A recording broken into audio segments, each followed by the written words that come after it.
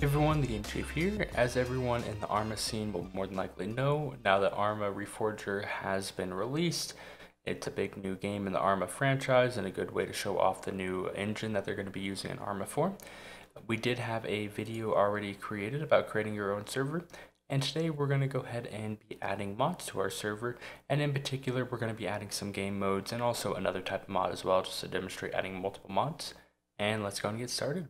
So what we're going to go ahead and do is we need to find out what mods we want to do. So I'm just going to open our game first, and once we open it, we can go through Bohemia's new workshop system, which from my understanding doesn't use the Steam workshop, and we can kind of see what mods they have, and we can find a couple to select and get going for us.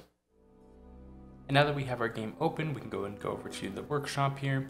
It's going to load a list of all the different items on the workshop, and what we're going to be looking at is the capture and hold official mod or add-on from Bohemia, so that game mode.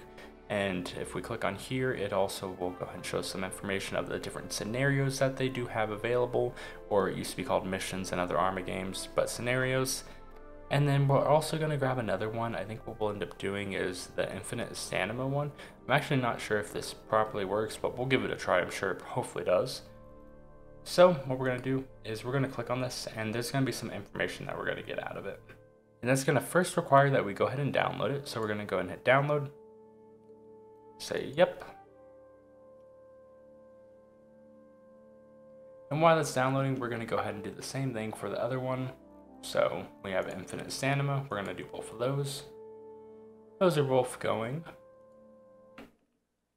And if we go back, go to download it looks like stamina went through, but the other one we're still waiting on. Yep, it's still downloading it. And it looks like the download finished. If we go over to downloaded, we do see both of them there, which is perfect. So what we're going to go ahead and do is we're going to alt tab out of our game.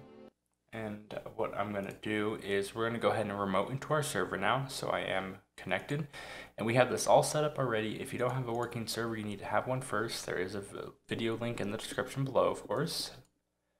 And we do need to edit our config file, but I'm just going to close out of that so we can get there again. So we'll open File Explorer. Then we're going to go into Documents, My Games, ArmA Reforger. This is the default path right now that we set up, and we put our config in here. You can put the config elsewhere, but these logs have to go in here, so we put it here anyways. And we have our config.json file, which we want to edit. And I have opened this up in Atom just because we want to have a more advanced editor. Notepad++ would be fine, just so we can kind of see what we're doing here. And then we have our mod section.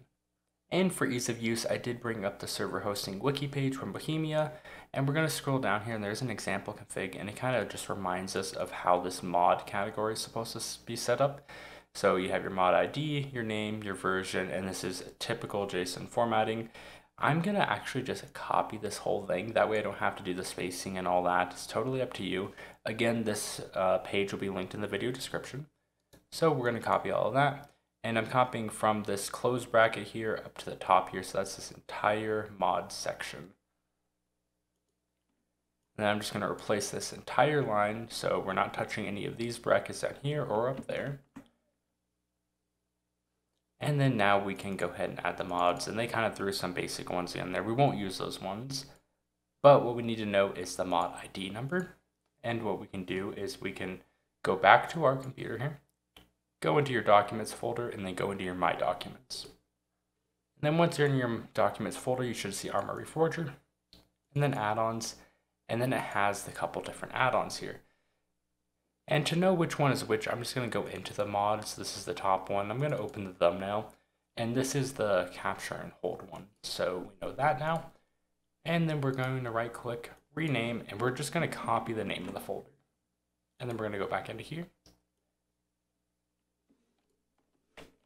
And then, oh, we don't want that extra character in there. And then we're going to paste the mod ID, and that's how it knows which mod. It's going to automatically pull it from the workshop based off of that ID. So we need to know that. And then we need to get the name and version. So I'm going to just make this a little bit smaller and easier to do here. And then we'll pull up the game. And then I'm just going to pull up the capture one first. I'm going to alt tab so this is open again. And this is just so I can read off here of the right side here of the actual full name. So it's just capture and hold.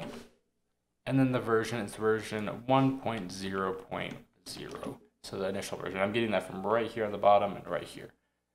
Next, we need to know the other mod name. So what we'll do is we'll go back in here.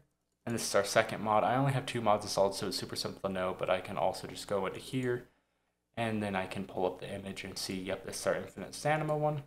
So I'm going to go ahead and copy the name. We'll go ahead and put that in there. And then again, we need to do the same thing. So we'll go here, click on this, and then we'll update the name to match.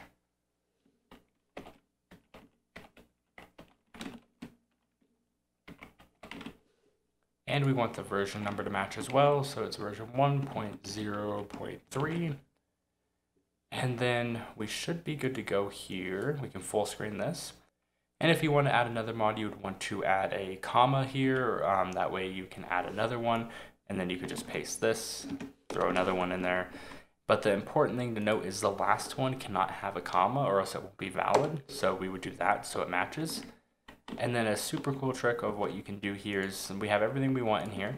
So I'm going to save the file, and then we're just going to go to a website, and we're just going to look up JSON verifier. This will be linked in the description as well. You can paste the entire file in there and then hit validate, and it's going to make sure there's no errors. If there's an error, for example, that there, it's going to give you an error and you know there's a problem. So that way you can verify your config file is valid. And now that we got that in, again, we could add more or less, but we're just going to go with these basic ones. And then it's unknown if these are going to auto update with Bohemia's new workshop system, along with using this mod ID from there, or if it's going to stay on the version you specify here. So just keep that in mind. You may need to update the version number to the latest one, and that way you have the latest one whenever the mods update. And then before we start our server and verify everything is working properly, we do need to update our scenario, because right now this is still going to use that other mission that we have set up. We want to do the new capture and hold scenario. So what we can do is we can go ahead and just check what the scenario name is supposed to be. And I will recommend just creating a new bat file if you don't have this already. And I'm going to just call it maps, even though it's technically scenarios.bat. And we did this in the other video of showing how to display all the scenarios, but again, and then if we go up to the startup parameters wiki page, we can look here, and there is this example here that lists the scenarios. So we're going to copy that, paste this in here, and then I'm going to add a pause at the end here so that way it doesn't close on us in case it crashes. And we'll let this run. And this is going to try to launch the server, but it won't point to the config. But we're mainly wanting to see is, yep, right here, we want to go ahead and see the scenarios. And I'm going to edit and mark there, and I just want to select one. We're going to do the castle one, so these scenarios are all from the same one, so I'm just going to copy this full thing.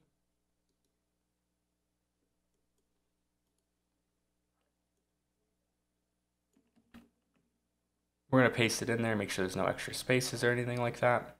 And we're going to go ahead and save that. And I can close out of this, we don't need that anymore. And we can go ahead and actually start it and make sure everything's working and the mode has switched over.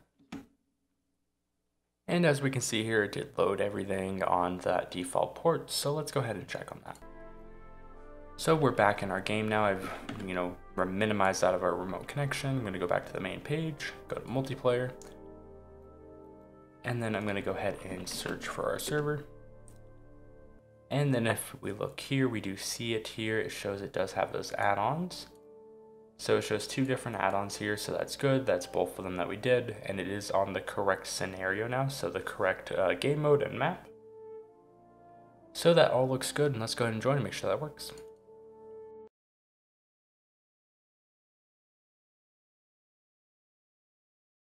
And now that we're here, we're going to go ahead and select a faction. So we selected US, and then we can go ahead and hit confirm. And then, oh yeah, let's just choose a loadout as well. Just grab that. And there's a couple of different spawn points. We'll just pick the first one.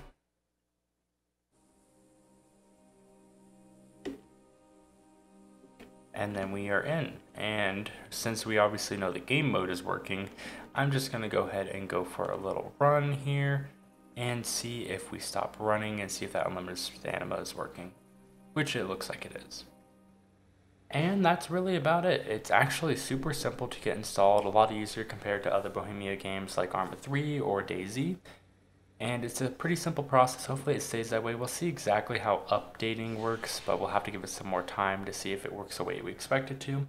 If you have any questions, feel free to leave a comment below. As always, Discord's also linked down there as well. And that's about it. Have a good one.